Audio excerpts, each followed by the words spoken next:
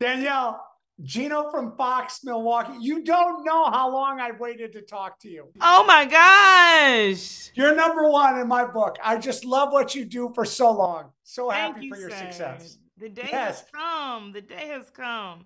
Yeah, and my day came because you called me sir, so I'm officially old, but that's all right. I'm from the South. It's only right. I'm a Southern girl. Danielle, what did this experience mean to you?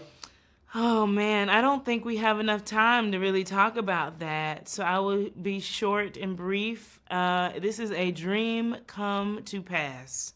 I cannot believe that my life is what it is. Just getting Oprah, stamp of approval alone has left me happy to be laid at rest. But I'm very glad I am not because all of that I'm experiencing now has been so beautiful.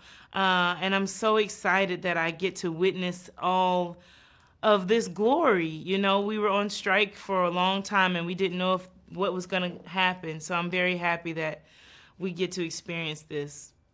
You mentioned the Queen. Oprah touched my hand here. No hair grows in this spot after she did that. But tell me what she had to say to you. What advice did she give you? Oh man, she told me a few things she told me, but one is like I come as one and stand as 10,000. She told me to remember that. She told me to call on the ancestors. Don't be afraid to do that. And she also told me to keep a pure spirit about myself. And that one really stuck with me because this industry is very tough to navigate. But I think where people have the longevity in this career and the respect in this career is when they do keep a purity about themselves. So I'm focusing on that and taking people in. Yeah, that's what I'm doing.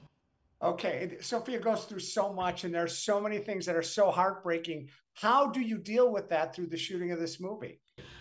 I remember writing in my journal after 70 plus days, I'm depleted. I was done. My body had taken a beating, literally had to go through physical therapy, chiropractors for some of these scenes, specifically the scene with the white mob. That really took me out and pulled my back on that.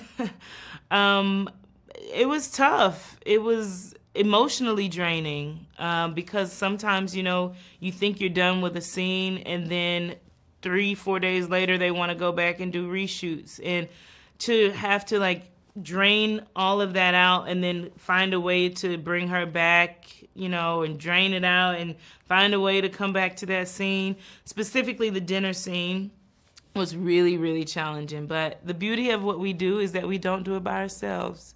So having such a great crew that was very respectful of the environment and what we were trying to create, and having a great cast that held me up during some of these moments was awesome too. Well, you have an Italian in your corner. Whatever it is, I'm going to take care of it. That's what you need to know. Oh, thank you, thank you, thank I you. adore you. I mean it. I Thank just you. I think the can't wait world to of you. see you in person. I can't either. All the best. Yeah. All right. Okay. Thank you. Bye bye.